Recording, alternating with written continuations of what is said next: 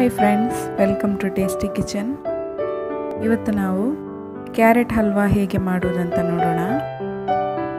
ತುಂಬ ಈಸಿಯಾಗಿ ಯಮ್ಮಿಯಾಗಿ ಕ್ಯಾರೆಟ್ ಹಲ್ವಾ ಮಾಡ್ಬೋದು. ಅದಕ್ಕಿಂತ ಮುಂಚೆ ಈ ಚಾನಲನ್ನು ಸಬ್ಸ್ಕ್ರೈಬ್ ಮಾಡದೆ ನೋಡ್ತಿರೋರು ಪ್ಲೀಸ್ ಸಬ್ಸ್ಕ್ರೈಬ್ ಮಾಡಿ. ಹತ್ತಿರದಲ್ಲಿ ಕಾಣುವ ಬೆಲ್ ಐಕಾನ್ಗೆ ಕ್ಲಿಕ್ ಮಾಡಿ, ಆಗ ನನ್ನ ಮುಂದಿನ ವಿಡಿಯೋದ ಎಲ್ಲ ನೋಟಿಫಿಕೇಷನ್ ನಿಮಗೆ ಬರ್ತದೆ. ವಿಡಿಯೋ ಇಷ್ಟ ಆದರೆ ಲೈಕ್ ಮಾಡಿ, ಹೇಗಿತ್ತು ಅಂತ ಕಮೆಂಟ್ ಮಾಡಿ, ನಿಮ್ಮ ಫ್ರೆಂಡ್ಸ್ ಜೊತೆ ಶೇರ್ ಮಾಡಿ. ಈಗ ಕ್ಯಾರೆಟ್ ಹಲ್ವಾ ಹೇಗೆ ಮಾಡೋದಂತ ನೋಡೋಣ. ಫಸ್ಟಿಗೆ ಒಂದು ಬಾಣಲಿ ಇಟ್ಕೊಂಡಿದ್ದೇನೆ. ನಾನ್ ಸ್ಟಿಕ್ ಇದ್ದರೆ ಒಳ್ಳೆಯದು, ತಳ ಹಿಡಿಯೋದಿಲ್ಲ. ಸೊ ನಾನು ನಾನ್ ಸ್ಟಿಕ್ ತಗೊಂಡಿದ್ದೇನೆ. ಅದಕ್ಕೆ ಸ್ವಲ್ಪ ತುಪ್ಪ ಹಾಕಬೇಕು. ತುಪ್ಪ ಹಾಕಿ ನಾವು ಇದರಲ್ಲಿ ದ್ರಾಕ್ಷಿ ಮತ್ತು ಬೀಜವನ್ನು ಫ್ರೈ ಮಾಡಿ ಸೈಡಲ್ಲಿ ಇಟ್ಕೊಂಡಿರಬೇಕು. ಫಸ್ಟಿಗೆ ನಾನಿಲ್ಲಿ ಬೀಜವನ್ನು ತಗೊಳ್ತಾ ಇದ್ದೇನೆ. ಇದನ್ನು ಫಸ್ಟಿಗೆ ತುಪ್ಪದಲ್ಲಿ ಸ್ವಲ್ಪ ಫ್ರೈ ಮಾಡಬೇಕು.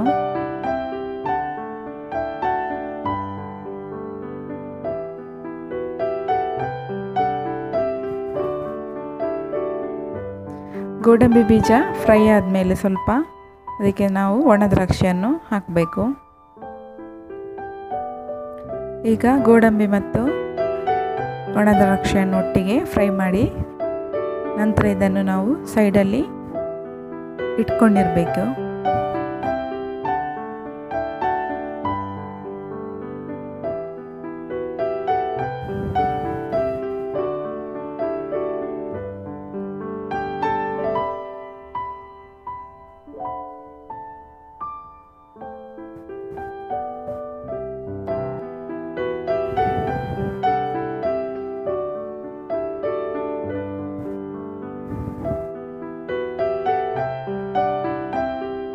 ಈಗ ಅದೇ ಬಾಣಲಿಗೆ ಇನ್ನು ಸ್ವಲ್ಪ ತುಪ್ಪ ಹಾಕಬೇಕು.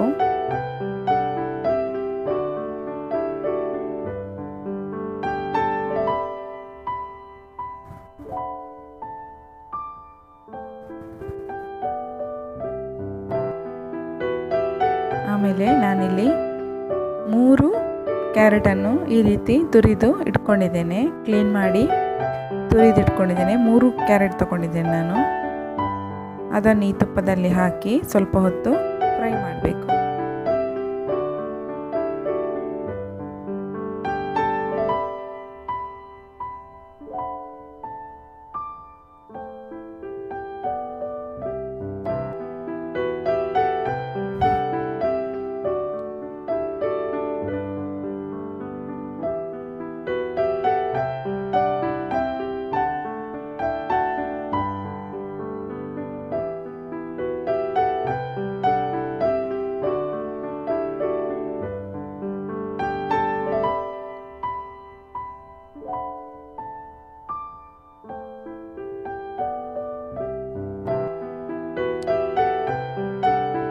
ರೆಸಿಪಿ ಇಷ್ಟ ಆದವರೊಂದು ಲೈಕ್ ಮಾಡಿ, ಹೇಗಿತ್ತು ಅಂತ ಕಮೆಂಟ್ ಮಾಡಿ ಹೇಳಿ.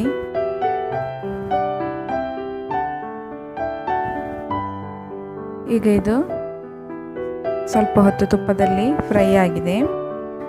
ಈಗ ನಾವು ಇದಕ್ಕೆ ಸ್ವಲ್ಪ ಹಾಲನ್ನು ಸೇರಿಸಬೇಕು.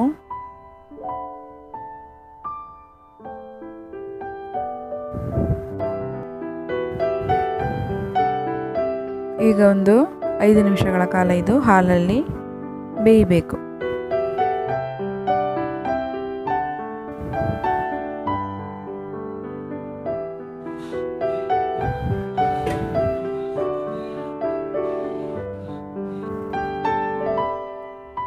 ಈಗ 5 ಮಿನಿಟ್ಸ್ ಆಗಿದೆ.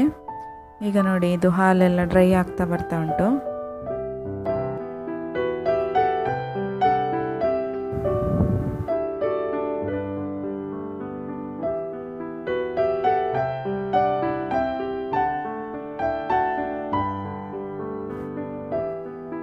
ಈಗ ಇದಕ್ಕೆ ನಾವು ಸಕ್ಕರೆಯನ್ನು ಸೇರಿಸಬೇಕು. ನಿಮಗೆ ಸ್ವೀಟ್ ಜಾಸ್ತಿ ಬೇಕಂದರೆ ಜಾಸ್ತಿ ಸಕ್ಕರೆ ಹಾಕ್ಬೋದು, ಸ್ವಲ್ಪ ಕಡಿಮೆ ಅಂತ ಹೇಳೋರು ಕಡಿಮೆ ಹಾಕ್ಬೋದು.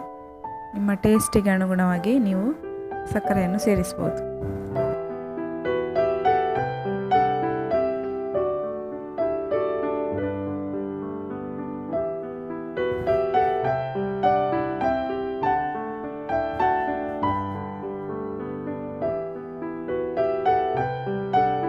ಸ್ವಲ್ಪ ಏಲಕ್ಕಿ ಪೌಡರ್ ಹಾಕ್ತಾ ಇದ್ದೇನೆ.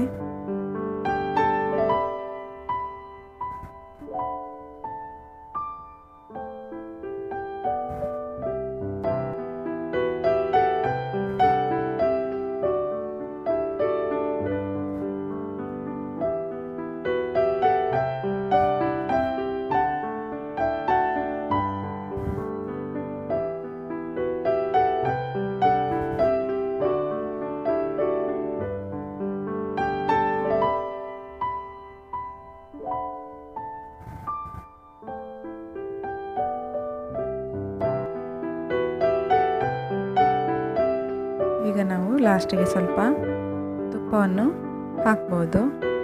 ಆಪ್ಷನಲ್, ಬೇಕಾದರೆ ಹಾಕ್ಬೋದು. ತುಪ್ಪ ಜಾಸ್ತಿ ಬೇಡ ಹೇಳೋರು ಸ್ಕಿಪ್ ಮಾಡ್ಬೋದು.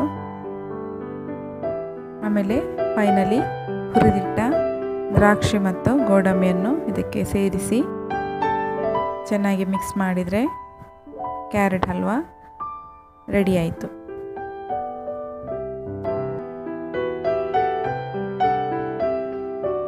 ತುಂಬ ಯಮ್ಮಿ ರೆಸಿಪಿ ಇದು. ಎಲ್ಲರೂ ಒಮ್ಮೆ ಟ್ರೈ ಮಾಡಿ.